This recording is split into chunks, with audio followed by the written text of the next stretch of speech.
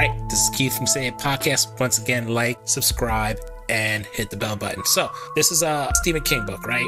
Pet Sematary, one of the scariest movies of Stephen King has ever created. But a lot of people don't know this. The real antagonist of the books is this thing right here, right up there. It's called the Wendigo. Now, this is a Native American folklore of a creature that hunts humans, torments humans, and is a cannibal. Now, what if I told you that this was not the only book that Stephen King wrote about in this creature? He also put this creature inside the book, a short story called The Girl Who Loved Tom Gordy. It's where it goes after the girl and torments her through the whole book. Those are the two appearances of this creature. In the new installment, 2019 version of Pet Sematary, you can briefly see a silhouette of the Wendigo in the trees, and in the first one you'll hear in the background the Wendigo makes. So cool thing to know if you didn't know, the true antagonist right here in the Pet Sematary franchise.